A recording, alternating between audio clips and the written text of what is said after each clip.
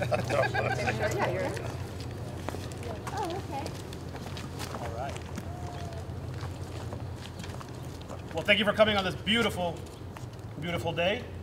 This is a historic day for Reading. As you all know, these charging stations have been years in the making, and it's so exciting to see all of them officially operational. So, on behalf of the town of Reading, I welcome you to this event, and thank you for joining us. Charging stations are an added amenity and are expected to attract more customers to Reading businesses. People come from outside of Reading to enjoy the state-of-the-art library, and we expect this charging station to be yet another amenity this beautiful building has to offer. This public charging station is one of 3 brand new level 2 electrical vehicle charging stations in Reading. In addition to this library location, the 2 other chargers are located at the parking lot on Main and Haven Streets and on Lincoln Street by the commuter rail station.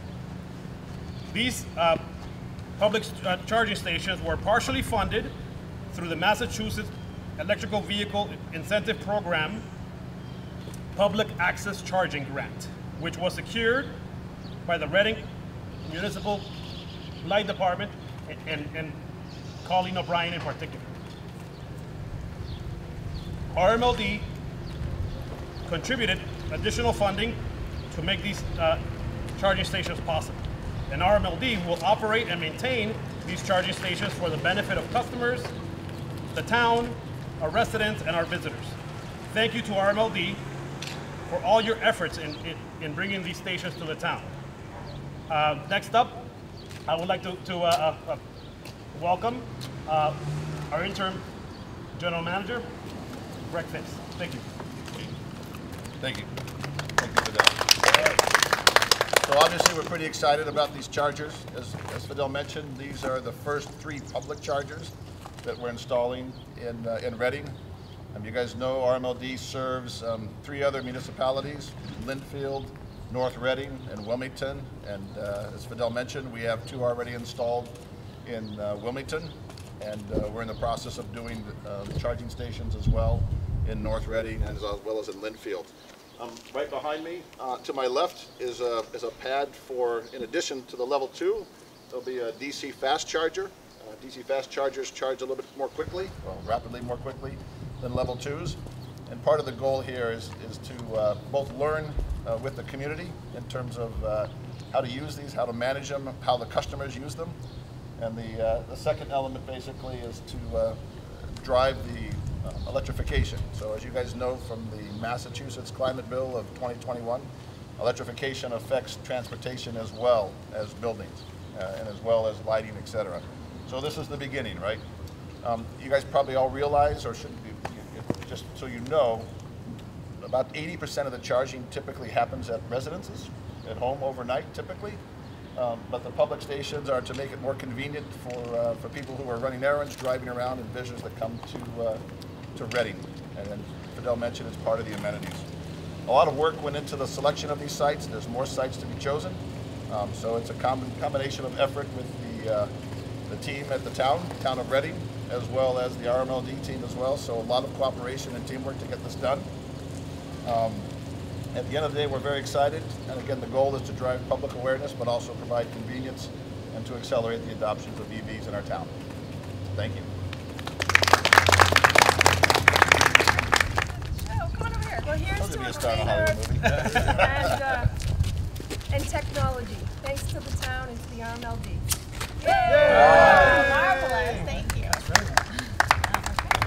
Did you shout it out?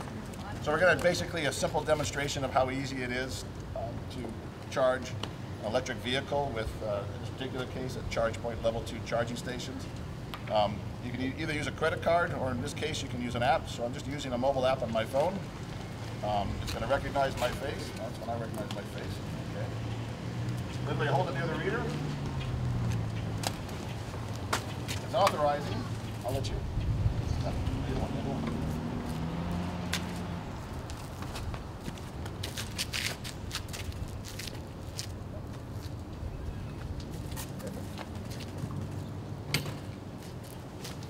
goes. There you go. Yes, yeah, and when it's done, depending upon the application, yeah, go ahead. It'll tell you what it's charging, so it'll display on the screen. It'll also alert you on the app, and when it's done, it'll send you a text to say you are fully charged, or whatever charge level you want to go to. Really pretty straightforward. Same basic thing at home, except you don't need your credit card at home. Same basic adapter, just pull it into your driveway or into your garage, plug it in, we'll go in for the night. The nice thing with RMLD, I have the off-peak rate, so you can set in your car when you want to charge. Yep. So it charges after 7 p.m. and you get home and you plug it in, so your gas tank's always full. Yep. And you know what? I don't notice a difference on my electric bill. Yeah, not Is it yet. $5 a gallon? No. I still have my Realistically? $5 every time I charge my car. But seriously, there's a bunch of apps, but you can go to EIA.gov app and it'll let you do comparisons of, you know, basically what kind of car you're driving, your current car, an electric vehicle, local gas prices and local electric prices, and it'll do a quick calculation of what you'll save. But typically you're in the range of, depending upon your driving patterns, but versus gas, particularly today, you'll be spending 25% to 50% of what you would normally spend. So my experience is I'm closer to the 25% of what I used to spend with my gas vehicle. It's significant, it's not trivial. And one of the advantages of having public charges is a lot of places you go. I went to visit a friend of mine in Vermont. Well, he doesn't have a charge station at his house. So you have to drive 5 miles away and go inside and have a bite to eat or a beer or something, and then you don't want to have too many beers when you're but having a lot in different places. You know, when you come to the library, you're going to be here for maybe an hour or so. You can hop off, or if people in the neighborhood have friends that are visiting, they can come in and hop off. So it's really a big advantage to the community. Public charging stations are part of the whole network, and that's part of the reason why we're getting those started now. Again, most of it's done at home, but having them in the community is going to be an important thing, and we're going to learn together. Carlo. Can a Tesla charge here? Yes, Tesla can charge on charge points as well. Adapter, special adapter.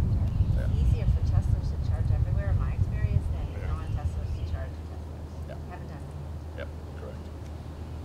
Oh, so the opposite is hard. Going to Hard- a Tesla charge. Harder to go to a Tesla charger. Superchargers can't charge in most places. Typically, it's just an adapter counts, but it's all very digital in today's world. Yeah. It's very digital. Other questions, thoughts, reactions? Yay! We're excited. Woo! Amy, congratulations. And I'll give my plug for electric vehicles. You know, everyone says, well, you know, you're not really saving any pollution because you still need oil and gas and coal to generate electricity. Number one, if you know anything about motors, electric motors are a lot more efficient than internal combustion motors. Number two is you can control the pollution at that point where the electricity is being generated, as opposed to all these cars driving around just spreading it around. So there's a huge environmental advantage to having electric vehicles on the road. Yeah, good point. And you get more charge the longer you talk. On Greg's account. So how you doing? I'll let them sell it. And how much is spending on oil changes these days? Good question. You know, Ford still sends me coupons for oil changes. The humor is there's no oil changes. I mean, literally. Very little maintenance. So wiper blades and cabin air filters. If you look at the manual, it's literally those two items, and then rotate the tires. I mean, literally, that's what it is. So there's a lot of benefits. Not perfect, but pretty good. And what happens if a car gets stranded? Is AAA equipped? How do you bring back the life of a dead car? So basically, Ford has a number you call, and they'll come out and tow you to a charge station. Part of the problem is a lot of the tow truck places don't know how to tow electric vehicles. So they might not attach right. So there's kind of a learning curve for owners, but it's, everybody's figuring it all out. You know, the more cars get sold, and I think if you tried to buy an electric vehicle today, you're probably waiting 6 months because they're really that popular. I'm sure you get plenty of warnings when you get a certain Oh, threshold. yeah. and Oh, yeah. a- It's just, The car's like, would you like me to help you find a charging station? Right. Really? Right. so that point's, so the screen is a very digital screen. Right. It'll say, you know, here's the closest one. Right. The other thing is we are starting to talk to a company that's interested in basically having mobile batteries to basically be the equivalent of AAA for batteries. Right. So that there's, again, somebody's entrepreneurial and looking at that, and so we're entertaining how we might be able to help them. And they would basically charge off-peak in the nighttime, and then they'd run around and, you know, do jump starts, but, you know, short charges, so. Does it damage the battery at all if you go dead? If you did it over and over again, it probably would, but if you just do it on occasion, it's just like they recommend you don't charge to 100% on a regular basis. So I set it with, when I plug in at home, I set it to charge to 80%. But if I want to go somewhere, I hit a button and it goes to 100%. Yeah. Other questions? What's for Congratulations to the team. Team effort. You know, I'll say, also I was director of public works in another Massachusetts town, and right after I left, they're starting to electrify the fleet there, because now you can get pickup trucks that are electric. And what do you see with town trucks? They're idling a lot. They're sitting around idling a lot. They're using a lot of diesel fuel. So, you know, the town has the infrastructure now to start doing that and really help the community. Do it. It's a plus for us. Do it. I didn't prompt that. I really didn't. All right, Mark. Okay, thank you. Good to see you. Let's see what we did.